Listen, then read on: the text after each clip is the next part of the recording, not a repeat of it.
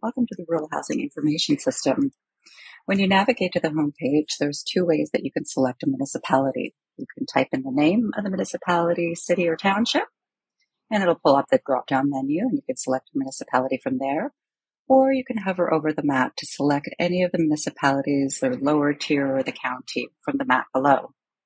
But today we'll have a look at Peterborough. So I'll just click on the county of Peterborough, and that's going to navigate us to their community overview page. When we get to the community overview page, you have the ability also to navigate to the lower tiers of that county if you're looking to hone in on a smaller area. And then it has a number of default statistics: population, average household income, average shelter costs, average rent, the percent of households in unaffordable housing, and the core housing need. If you're unsure of what any of the points mean, you can click on the eye icon to give you the definition, or you can navigate to the definitions page. The site has the ability to be viewed in either French or English, so you can click on the French tab here in the upper top corner, and it'll provide, as you can see, all the menu items in French, as well as all the content for our communities that speak French. So we'll just click back to English for today. The community overview page also shows the community's official plan, as well will show their housing and homelessness plan. And then we have a community assets and amenities map below that features schools, parks, arenas, and hospitals. On the site, there are a series of housing data pillars: demographics, economics, housing market, housing supply, housing development incentives, zoning, and then the ability to compare our municipalities to one another with the comparison tool. Today, we're going to get a taste of the site. We're going to look at a couple scenarios. For example, developers wanting to build a multi-residential complex in Prince Edward County. What data would they need, and how does this relate to what's in the RHIS, and what utility does the tool have? We would navigate to the county's page and go to their zoning tab, and it would bring up this interactive map of the county. And as you can see here on the side, we have a zoning layer. So we can open up the key on that to have a look at what that's showing us. So there's a series of color-coded zones that permit multi-dwelling construction. So some of them are residential, some of them are commercial, industrial, and you can see as I toggle that on and off, it's flashing on and off in the background on the map. But we'll zoom in a little bit closer so you can have a better look. We'll have a look at Picton here. You can see there's all kinds of little colors there that are showing each of the zones. So we'll just zoom in a little bit closer so we can have a better look. So within the town of Picton, obviously, there's a number of different urban residential zonings, commercial zonings that all permit multi-residential. We also have the ability to turn on the aerial map. And as you can see, that's going to show us where all the buildings are. So if we zoom in a little bit closer, you can toggle on and off the zoning layer there so that you can see whether or not there is already an existing building there.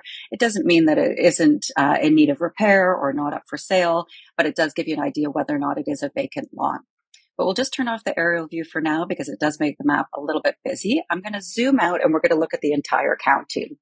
So one thing that a developer might be looking for is whether or not these settlement areas are developed. So first of all, where are the settlement areas in Prince Edward County? Where is that built up community already? So as you can see, as I toggle on and off this layer, the polygons turn on and off there. That shows where the settlement areas are in Prince Edward County. And then depending on what color they are, that's going to tell you whether or not they have servicing. So if the polygon is red, there would be no servicing. If it's yellow, there would be water only. If it's blue, there would be water and waste. And if it's brown, there would only be waste. So this is certainly a decision, helps with your decision when you're doing a project. So reducing costs for building a well or a septic system so that you might choose Picton or Wellington because you would have waste and water services there. But if cost isn't an issue and you're wanting to focus on another settlement area that's a priority for you, for example, right outside of Belleville there, those yellow ones just have water. So again, you can toggle that on and off to see what services are provided there. This page will also provide the zoning bylaw for a quick reference of what's permitted to be built in those areas and a summary chart. In another scenario, that a nonprofit housing association is working with Lennox and Addington County to submit an affordable housing grant to CMHC.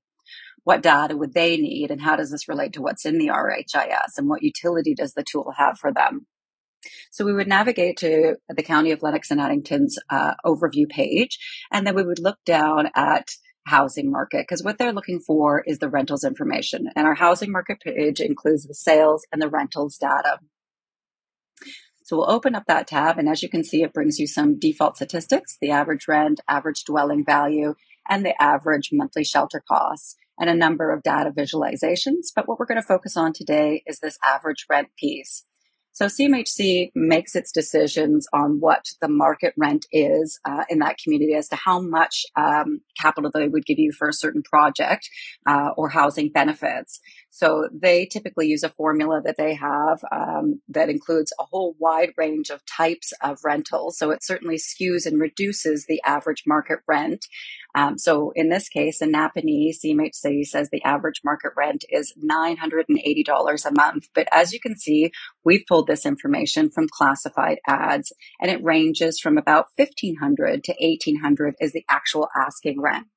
So you can take this information within the tool and you can export it into a spreadsheet, and you can include that in your proposal to CMHC to request a higher level of benefits or capital based on the actual asking rents for that region, challenging that number that CMHC has on what their surveyed amount is for the average rent for that region.